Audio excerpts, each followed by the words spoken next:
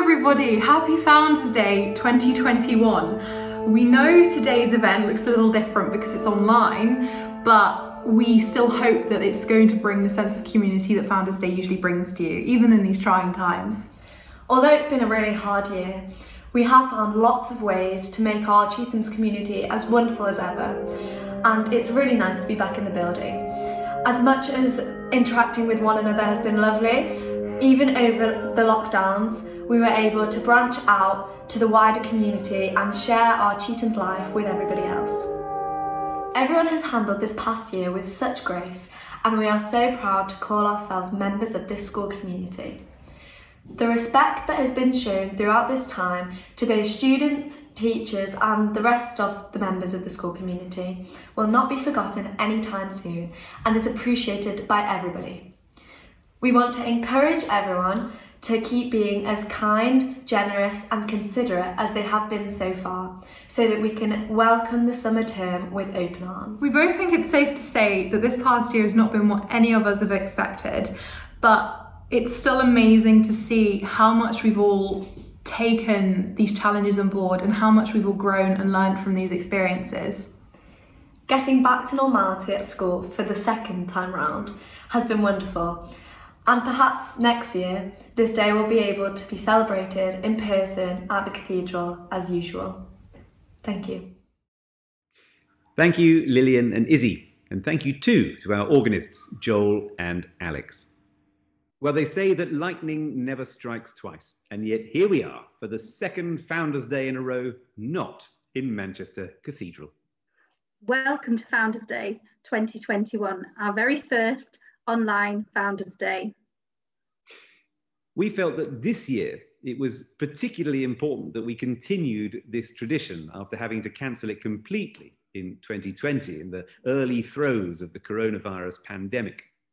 This year marks the 600th anniversary of the Royal Charter that was signed by Henry V that led to our site, our campus, being constructed here in the medieval quarter of Manchester. And it's important that we don't forget these traditions, which is why I'm incredibly grateful the chair of our FEFEs, Paul Lee, is going to read the traditional vote of thanks. I'm very pleased to be able to deliver the speech in commemoration of our founders this year in particular, because in this year we have seen so many examples, so many inspiring examples of selflessness, generosity and service. And it is those characteristics that we honour and respect in the commemoration speech, a speech that's been made for decades, if not centuries. Let us now commemorate our benefactors, who, from zeal for God's glory and in the spirit of love, have contributed of their substance to the foundation and maintenance of the charity. In the year of our Lord, 1651, Humphrey Chetham, Esquire, of Clayton in the county of Lancashire, bequeathed the sum of £1,700 of good and lawful money of England for the purchase of lands, with the intent that the whole clear profit, issues, benefits and revenues thereof, and thereby to be raised and received, should, to the pleasure of Almighty God, be ordered, disposed of, employed and converted from time to time forever, in, for and about the relief, maintenance, education, bringing up and binding apprentice or other preferment of 40 poor boys or male children. He also bequeathed a sum of £500 for the purchase of some fitting and convenient house or houses in Manchester or Salford as an hospital for the habitation of the said 40 boys, their governor, officers and servants, successively forever, to the pleasure of Almighty God. And he expressed his desire that the great house with the buildings, outhouses, courts, yards, gardens and appurtenances in Manchester aforesaid, called the college or the college house, should be purchased and bought for the same service.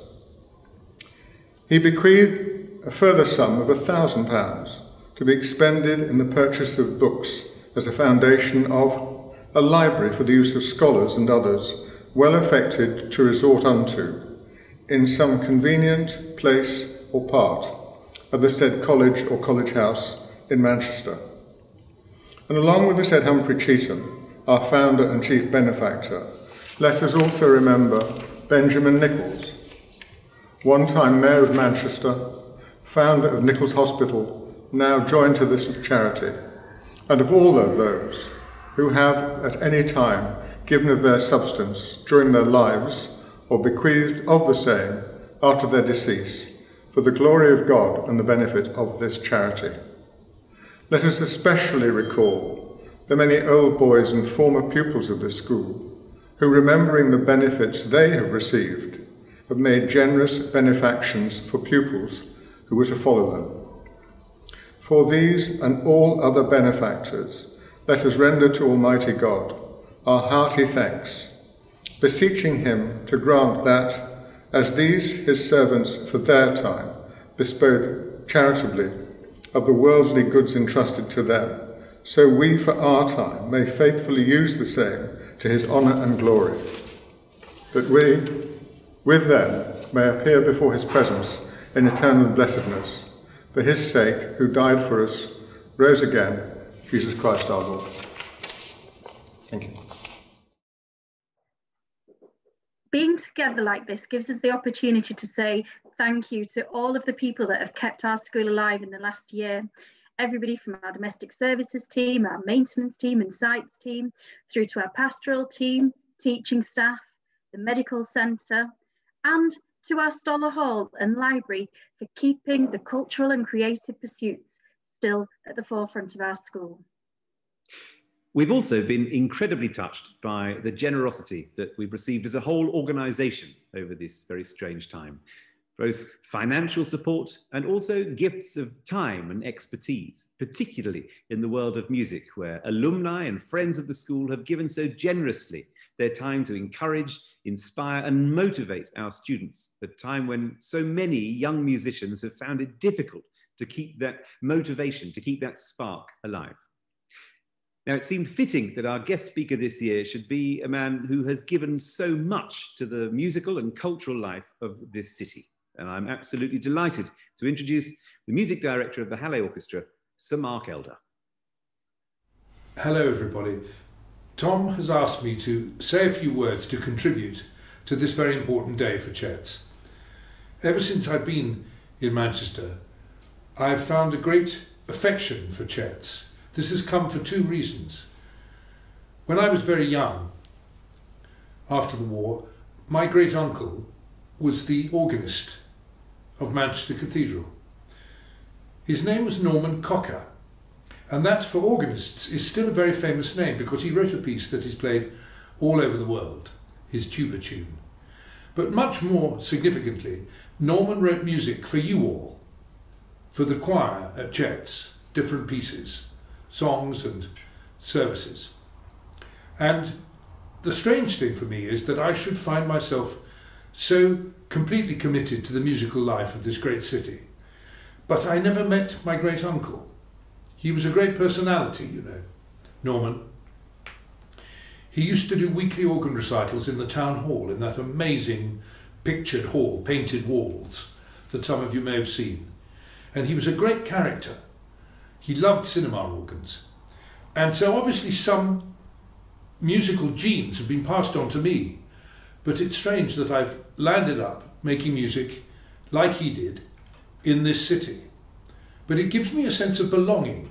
It gives me a sense that there's a job to do here. And I've been looking after the Halle, as perhaps you know, for 20 years, which is a long time for one conductor to look after an orchestra. But I have adored it, I've loved it, and I have great affection and admiration for the orchestra. You see, I think the musical life of this city is very, very important for the whole country. There has always been a sense of musical life here. 1777, I think, if I remember this right, was the first time that any amateur musicians got together in Manchester to make music together. And by an extraordinary quirk of fate, you know, that was on the spot where the Midland Hotel is now. And gradually music took hold of this city. particularly at the time in the middle of the 19th century when the German pianist Charles Halle, came to Manchester and founded the orchestra. So you now working here at this famous school that tries to do something for a general education as well as a specific musical specialisation are part of an ongoing musical life in this city that is very, very distinguished, goes back a long way, and must always be allowed to continue. I'm so aware that the recent months, now years of course, of the COVID problem has meant that your musical life has been curtailed, has been repressed, compressed in a way that nobody 18 months ago thought possible. And I think it's important not to lose sight of the fact that we will come out of this terrible period.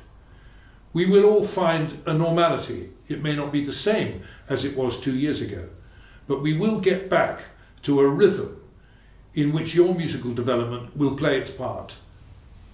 And I beg you all to keep practicing, to keep believing in your own musical talent. Never doubt it.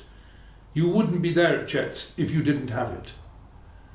I remember when I was early in Manchester 20 years ago, I came and did a concert with the big orchestra as it was then. And we did a wonderful piece, Mahler's Sixth Symphony, which I'd never conducted before. And obviously nobody in the orchestra had played it before. And it seemed like a dangerous thing to have done. But I shall never forget it. It was a wonderful experience getting to know the young musicians at Chet's at the time and realising that talent is there inside us all. What must be developed and what must be believed in is artistry. Difficult to talk about, isn't it? You can practice your scales and do all your concertos and still not be sufficiently artistic. But working with the young musicians all those years ago, I loved it. I loved the feeling that we were exploring new territory and that I was just asking things from these young players that they'd never had asked of them before. And I think that's wonderful, and I must do it again as soon as I can find time in my diary. But a Founders' Day is a great moment to celebrate and think about why the school is there. What does it believe in? What does it stand for? And to not lose sight of the fact that the development of a creative, artistic talent is a process that goes on and must never stop. Every year I go on learning new things, as I know you will. And I just wanted to voice on behalf of you all, your families, and everybody concerned with Chet's. I wanted to voice the thought that we mustn't lose sight of the long term. It's horrible at the moment. It's incredibly unfortunate and very, very painful to lose relatives, to have friends who've been made ill by this incredible virus. And we all believe, don't we, that the vaccinations in the end will help us to control it. But I hope music will always play a part in your lives. I hope that you won't lose your love for it, your belief in it, whether you're a player or a singer. I was both, and I know how beautiful and thrilling it can be and how important it is to keep working at it and not to lose heart. Difficult. You might say, well, easy for you to say. But I've lost a lot in these last 18 months too. We all have. And we've got to go on believing that something good will come out of it. So many congratulations to Chet's to celebrate yet another Founders' Day. And my very best wishes to everybody in the school, teachers and pupils alike, that the next year will be an even more positive one.